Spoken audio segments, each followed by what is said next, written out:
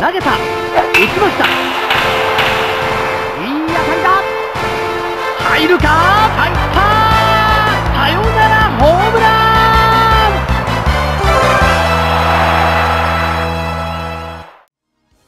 Japanese baseball exists in a weird gap. Even though it's Japan's most popular sport, sumo gets held up as the national sport. That's probably because baseball is a foreign creation, so it can't be considered truly Japanese. But that's nonsense, and the video games reflect just how differently Japan views baseball. In total, the N64 has 9 baseball games exclusive to the Japanese market. I've already covered Konami's Powerful Pro Yakyuu Series, so let's look at the other 4 baseball games that make up the biggest group of import N64 games. First up, Hudson Soft's 1997 release, Power League 64. This definitely looks and feels like the most standard baseball game of the bunch. It doesn't have artistic style to speak of, nor does it have any defining gameplay features. You can edit players, try for the pennant, or participate in a home run derby, just like every other baseball game. It isn't terrible by any means, but Power League 64's control system is very annoying. It automatically snaps control between infield and outfield so quickly that you're often a mile away from where the ball ultimately lands. The AI plays dirty with no hesitation to pitch the ball straight at the player. Players, by the way, have no faces. In pursuit of realistic graphics, Hudson sacrificed the single most humanizing feature you could give a character. Perhaps it saved on licensing costs. Power League 64 won't leave any lasting impressions, which might be the most damning thing you can say about a video game. Now we move on to Famista 64, developed by Namco and put out in 1997. Famista is a long-running series in Japan, starting back in the Famicom era.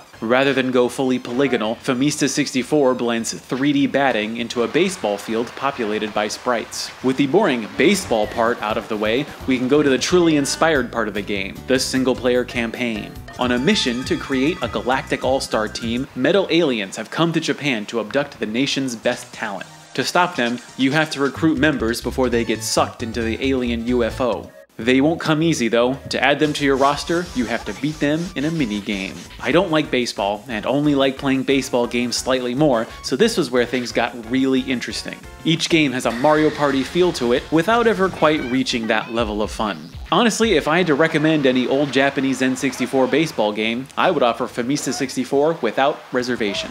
That brings us to the Chōkūkan Night Pro Yakyuu King series. The first entry, released in 1996, is one of the earliest games for the N64. It set a high bar quite early. It's the best playing baseball game on the system. Only Powerful Pro Yakyuu can rival how good it feels to actually play baseball. Yakyuu King also has a training mode, which I greatly appreciate because I am terrible at playing baseball in video games.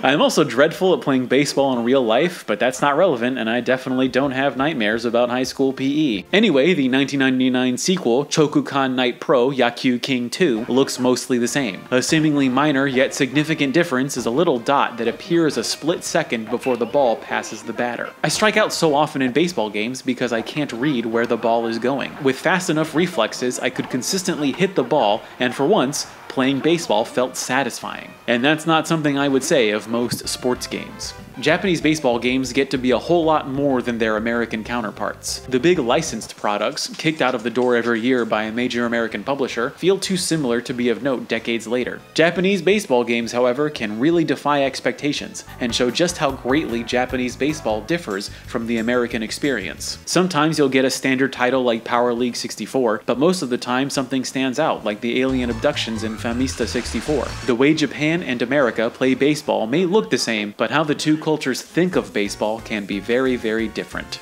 Thanks for watching, and mahalo!